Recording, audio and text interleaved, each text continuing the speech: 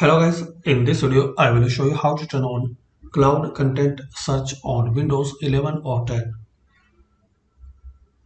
So to turn on and enable cloud content search on your Windows PC or laptop, so follow these settings. Firstly start, then type here settings,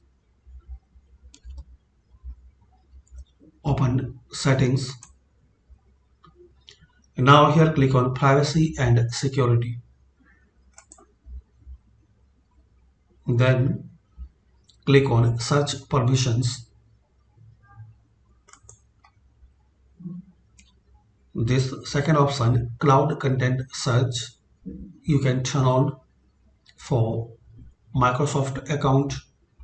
Allow Windows search to provide results from the apps and services that you are signed in to with your Microsoft account.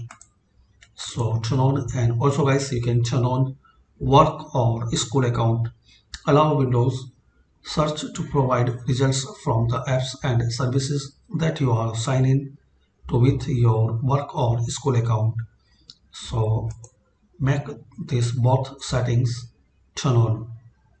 So this is the setting guys, you can turn on cloud content search on Windows 11 or 10. Thanks for watching.